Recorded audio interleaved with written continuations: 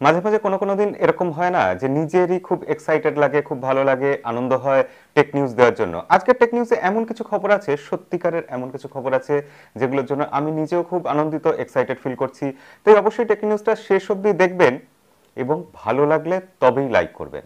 এটা অবশ্যই যে লাইক চাওয়াটা আপনাদের কাছে আমার একটু কেমন সংকোচ হয় এবং হওয়ারই কথা, কারণ ভিডিও শুরুতে ভিডিও দেখলেন না এখনো, কেন লাইক করবেন? কিন্তু এটাও ঠিক, আপনি একটা লাইক করছেন মানে এই ভিডিওটা আরো 10 জন মানুষের কাছে পৌঁছচ্ছে। ইউটিউব বুঝতে পারছে এই ভিডিওটাতে আপনি লাইক করেছেন মানে ভিডিওটা আরো লোকের কাছে পাঠানো যায়। তাই আপনার লাইকটা ভীষণই ইম্পর্টেন্ট, সেই জন্যই আপনাদের কাছে এত লাইক চাই। এবার আসল কথায় আসি। গতকালে যে পোল দিয়েছিলাম সেই পোলে আপনাদের কাছে জানতে চেয়েছিলাম যে কি সাইজের, কত বড় স্মার্টফোন আপনারা পছন্দ করেন, ডিসপ্লেটা কেমন হলে ভালো লাগবে। 17,000 জন ভোট দিয়েছেন, ভাবা যায় 17,000 জন, এবং লাইকও সেখানে দিয়েছেন 1.9K। সেটাও একটা বিশাল সংখ্যা।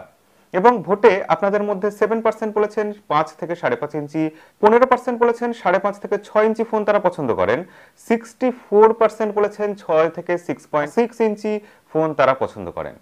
6 থেকে 6.6 ইঞ্চি এটা সব থেকে জনপ্রিয় এবং আজকাল বেশিরভাগ ফোনই এই রকম একটা সাইজে বেরোচ্ছে। 6.5 থেকে 7 ইঞ্চি ডিসপ্লেওয়ালা ফোনের পক্ষে ভোট দিয়েছেন 10% মানুষ, এবং তার থেকেও বড় 7 ইঞ্চির থেকেও বড় সাইজের ডিসপ্লে পছন্দ করেন 4%। তবে আসছে তাদের জন্য ফোল্ডিং ফোন, আসছে কম দামেই আসবে, তবে 2021 বা 22 সাল অবধি অপেক্ষা করতে হবে। আজকের ভিডিওর শুরুতেই আপনার সাথে একটা ফ্যাক্ট শেয়ার করি। আমরা যে সাধারণত মোবাইল ফোন ইউজ করি, স্মার্টফোন, সেই স্মার্টফোন তৈরি করতে গেলে ইন জেনারেল দেখা যাচ্ছে যে 2.5 লাখের মতো বিভিন্ন কম্পোনেন্ট, পেটেন্টেড কম্পোনেন্ট ইউজ করতে হয়। পেটেন্ট নেই এরকম কম্পোনেন্ট নিয়ে সেই সংখ্যাটা আরো বেড়ে যায়। বুঝতে পারছেন, একটা স্মার্টফোন তৈরি করা মানে এতগুলো জিনিসকে একসাথে করা, ভাবা যায় অবিশ্বাস্য সংখ্যা, 2.5 লাখেরও বেশি। হ্যাঁ যাবো, OnePlus নোট সম্পর্কে সবকিছু জানা হয়ে গেছে, তার ছবি টবি, লাইভ ছবি সামনে চলে এসেছে, সেসব সব বলবো আপনাদের।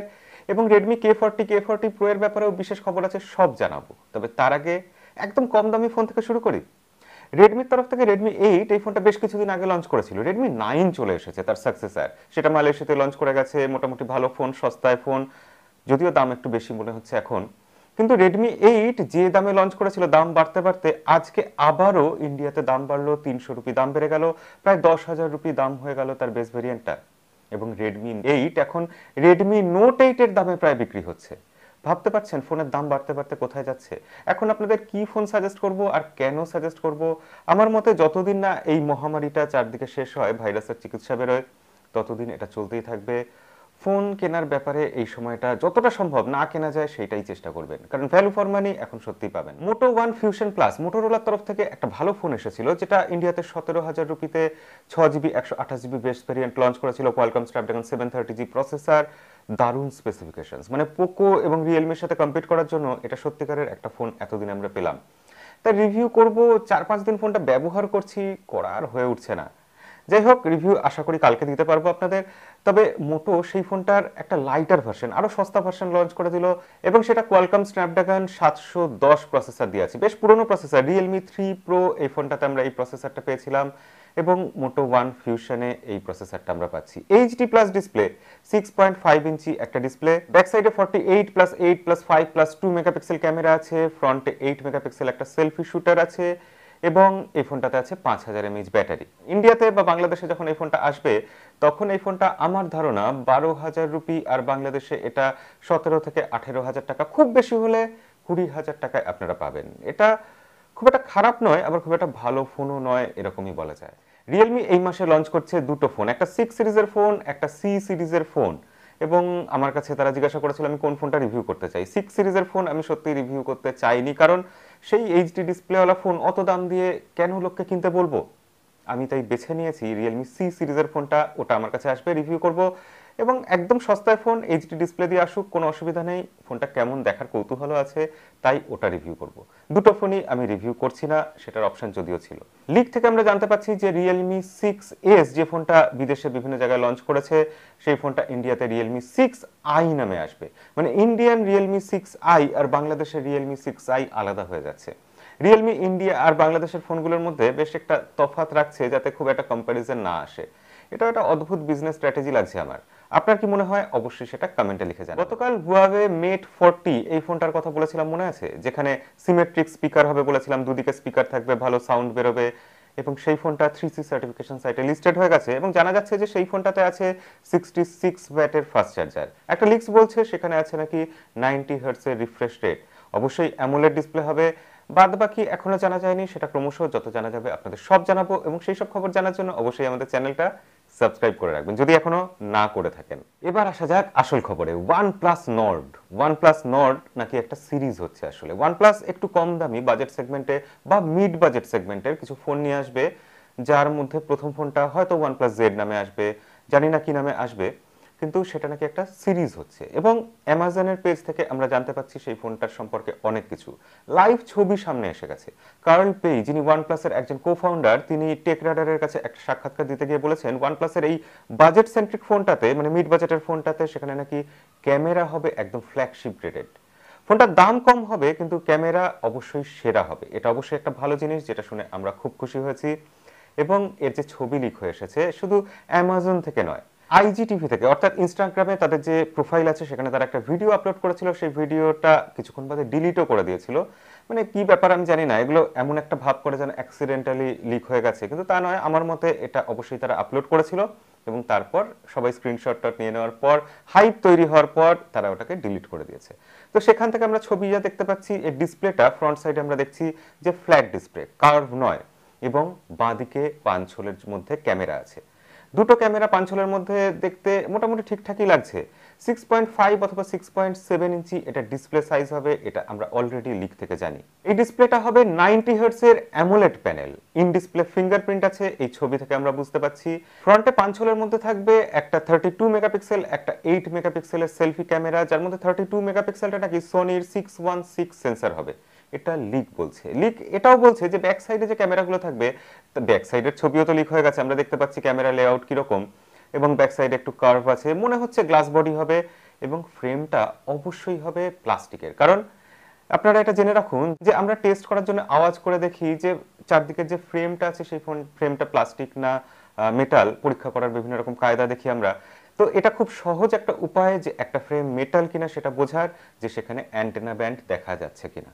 তো যাই হোক, ওয়ানপ্লাসের এই ফোনটাতে অ্যান্টেনা ব্যান্ড দেখা যাচ্ছে না, যার থেকে বোঝা যাচ্ছে এর ফ্রেমটা প্লাস্টিক। এবার যে কথা বলছিলাম, এর ব্যাক সাইডে যে ক্যামেরাগুলো আছে তার মধ্যে প্রাইমারি সেন্সরটা হচ্ছে 48 মেগাপিক্সেল, যেটা সোনি IMX586 সেন্সর, বহু পরীক্ষিত এবং খুব ভালোভাবে অপটিমাইজড করা সেন্সর। তবে এখানে একটা ইআইএস থাকবে না ওআইএস থাকবে, সেই নিয়ে কিন্তু বিভিন্ন রকম লিক আছে। কেউ বলছে ওআইএস থাকতে পারে, আমার কিন্তু বিশ্বাস হচ্ছে না এত কম দামে কোনো কোম্পানি ওআইএস দিতে পারে। এখানে কোয়ালকম স্ন্যাপড্রাগন 765G প্রসেসর থাকছে, যেটা অফিসিয়ালি জানা গেছে। 4115 mAh এর ব্যাটারি থাকছে, 30 ওয়াটের একটা ফাস্ট চার্জার থাকছে, এবং ছবি থেকে একটা ভীষণ গুরুত্বপূর্ণ জিনিস যেটা জানা যাচ্ছে যে এখানে থাকছে অ্যালার্ট স্লাইডার। ওয়ানপ্লাসের এই জিনিসটা দামি ফোনগুলোতে থাকে, যেটা খুব জনপ্রিয় একটা সুইচ, যে সুইচটার মাধ্যমে আপনি জাস্ট টাচ করে, একটা সুইচের মাধ্যমে আপনি ফোনটা সাইলেন্ট করে দিতে পারবেন, ভাইব্রেট মোডে নিয়ে যেতে পারবেন। এছাড়া এই স্লাইডারটাকে আপনি বিভিন্নভাবে কাস্টমাইজও করতে পারবেন। এই জিনিসটা তারা বাজেট সেগমেন্টে সরিয়ে নেয়নি, এটা অবশ্যই খুব ভালো জিনিস। এবং মোটামুটি এটা কনফার্ম যে এখানে অক্সিজেন ওএসি থাকছে। 8GB 128GB থেকে শুরু হচ্ছে এবং 256GBরও একটা ভেরিয়েন্ট থাকবে। এবং এই ফোনটা ইন্ডিয়াতে সম্ভবত লঞ্চ করবে 21 জুলাই, 10th জুলাই নয়। এটা একটা নতুন লিক থেকে নতুন খবর। আমার যেটা মনে হচ্ছে যে 10th জুলাই লঞ্চ করবে আর বিক্রি হবে, প্রথম সেল হবে 21 জুলাই। দেখা যাক কি হয়। তবে বাংলাদেশে এটা অগস্ট মাসে আপনারা শিওর পেয়ে যাবেন, কিন্তু এর দাম কত হবে এটাই হচ্ছে সবথেকে বড় প্রশ্ন। আমার কেন জানি না মনে হচ্ছে এটার দাম খুবই অ্যাগ্রেসিভ থাকবে, 25 থেকে 30 হাজারের মধ্যে অবশ্যই এটার দাম থাকবে। আপনার কি ধারণা ওয়ানপ্লাস নর্ড এই ফোনটার দাম কত থাকতে পারে? অবশ্যই আজকের এটাই পোল, আপনারা পোলে ভোট দিয়ে জানাবেন যে ওয়ানপ্লাস নর্ডের এই নতুন ফোনটা, আগামী ফোনটার দাম ইন্ডিয়ান রুপিতে কত হতে পারে। এবং আজকের শেষ খবর, যে খবরটার জন্য আপনারা এতক্ষণ উতলা হয়ে আছেন, রেডমির তরফ থেকে K30 সবে আমাদের হাতে এসেছে কিছুদিন হলো। K30 Pro অনেকে হাতেই পাননি এখনো অবধি, অনেক দেশে আসেনি, যেমন ইন্ডিয়াতে এখনো আসেনি। সেই রেডমি K30-র জায়গায় K40 নিয়ে কাজ শুরু করে দিয়েছে। ওয়াং টেং থমাস, রেডমির প্রোডাকশন ডিজাইনার, তিনি বলেছেন যে তাদের প্রোডাকশনের কাজটা শুরু হয়ে গেছে এবং এখানে অ্যামোলেড ডিসপ্লে থাকবে এবং হাই রিফ্রেশ রেট থাকবে। রেডমি K40-তে অবশ্যই এটা যদি থাকে AMOLED display with high refresh rate, আমরা সেটা সত্যি খুশি হব। রেডমি K30-তে আমরা এলসিডি প্যানেল পেয়ে সত্যি খুব হতাশ হয়েছিলাম। আজকের দিনে আমরা অ্যামোলেড ডিসপ্লে চাইছি, কোম্পানিগুলো এটা তো বুঝুক। এবং রেডমি K40 Pro নিয়েও খবর আছে, লি জুন, যিনি রেডমি বা শাওমির সিইও, তিনি বলছেন, একটা সাক্ষাৎকারে বলেছেন যে রেডমি K40 প্রো নিয়ে কাজ চলছে এবং সেই ফোনটাতে হাই রিফ্রেশ রেট থাকবে, অ্যামোলেড থাকবে এবং দুটো স্পিকার থাকবে। এই ডুয়াল স্পিকারের ব্যাপারটাও এখানে যোগ করাটা অবশ্যই একটা ভালো টাচ, প্রিমিয়াম টাচ, এটা দেওয়া উচিত। অবশ্যই অত দাম দিয়ে একটা আমরা ফোন কিনছি, সেখানে ডুয়াল স্পিকার পাবো, এটা হওয়া উচিত। আজকের দিনে টেকনোলজি এত উন্নত হচ্ছে, আমরা কেন এগুলো পাবো না?